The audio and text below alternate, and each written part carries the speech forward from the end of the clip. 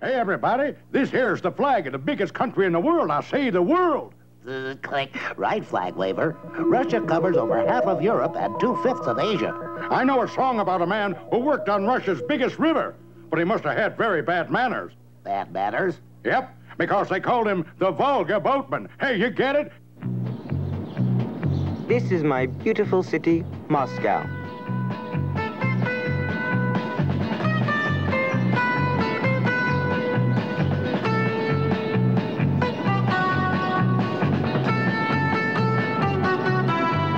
My name is Mikhail, but everyone calls me Misha.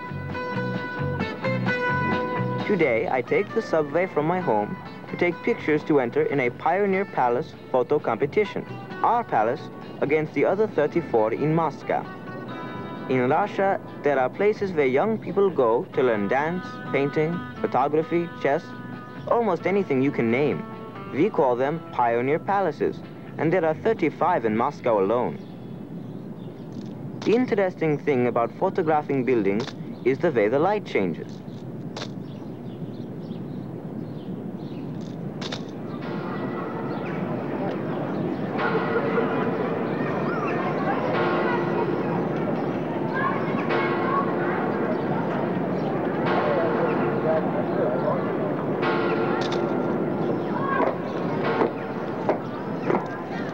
Here in the city, there are so many good subjects everywhere.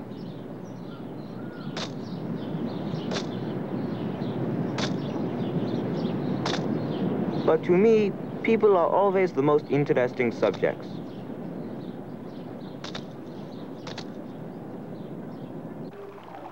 Someday, I want to be a photojournalist. I believe you call it press photographer. Press photographers always get to go where the action is. It's exciting.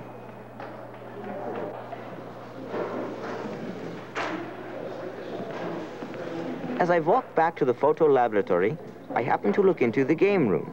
I noticed the chess players as they concentrate on their game.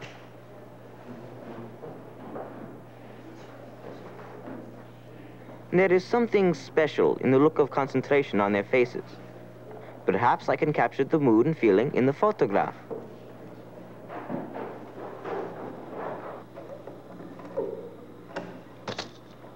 I believe that will be my best picture today.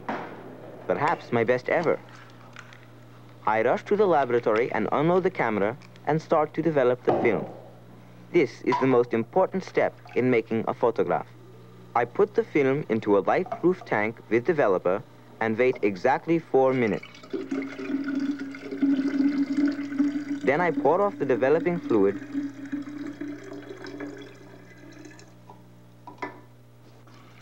and rinse the film in clean water. Now, the film is safe against light, so I inspect the negatives. They look good, so I will make big prints from them with an enlarger.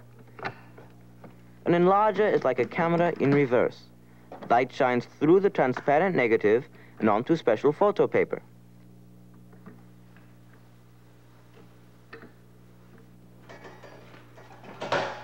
After the paper is exposed, I put it into a tray with a special chemical. This causes the image to slowly appear, as if by magic, on the paper. All this must be done under special light, or the print will be ruined. But once the image appears, I stop the developer with other chemicals, rinse the print in water,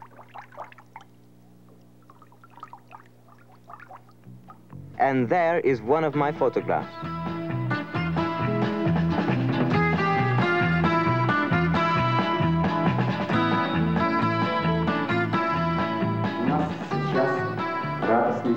And now we are waiting to hear the judge's decision.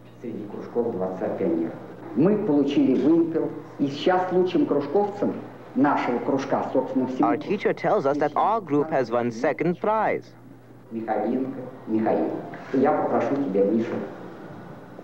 I am called up to accept my award.